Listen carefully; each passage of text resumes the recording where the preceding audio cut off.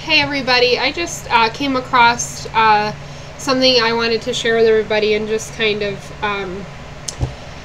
just give my feedback a little bit on it. I came across on someone else's webpage a song about infertility. It's called I Would Die for That by Kellie Coffey. I think that's how you pronounce her name.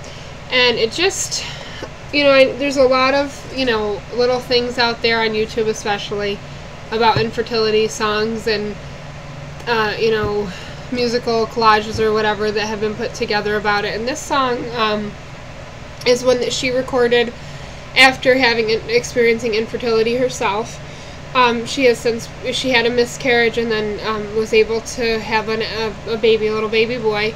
And it was just, I just wanted to kind of put my 2 cents in on it. I just really loved it, and I know it's older. It's from 2007, so I don't know why I hadn't seen this before in all the,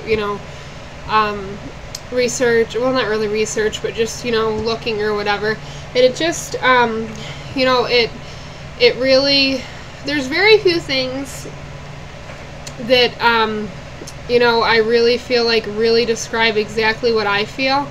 And this was one of them. I've played it a couple times, and each time I'm crying with it.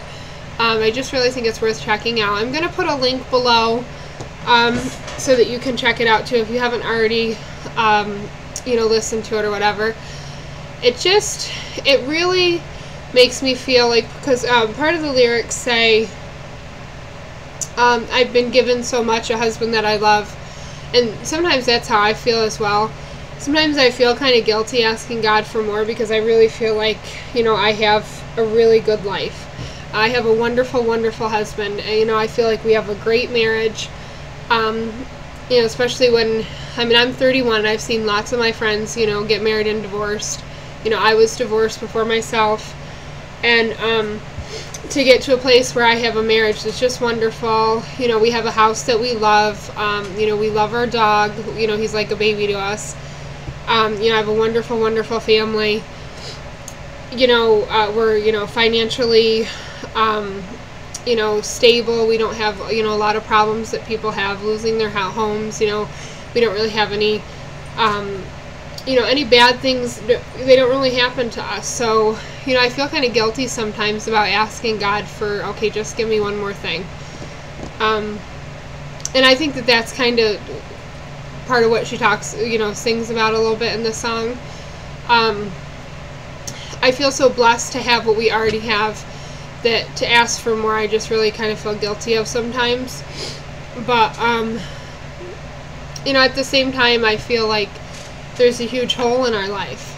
A lot of times on the weekend, I think a lot about how it would be if we had a baby, how our weekends would be so much different. We would, our weekends would center around our kids instead of, other things that our weekends center around. And it's just, it's kind of interesting to see somebody put into words, and I think it's just a beautiful song, exactly what I've been feeling for 4 years.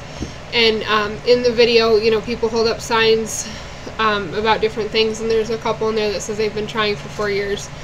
And, we're almost at that point. In October, it'll be 4 years. And it's just, I just really think it's a wonderful, wonderful song. And I think that probably it'll touch a lot of people just like it did me. So I just wanted to kind of make a quick little video about it. And, I just feel like things like that, it really helps to feel like you're not alone. And I think, when you find stuff like that, I think it's important to share. So that's it. I just wanted to share it with everybody if you haven't already seen it, because I had not seen it yet. Lots of baby dust to everybody. I really pray, and I pray all the time that everyone could just have their prayers answered. So good luck to everybody. Lots of baby dust. Talk to you later. Bye.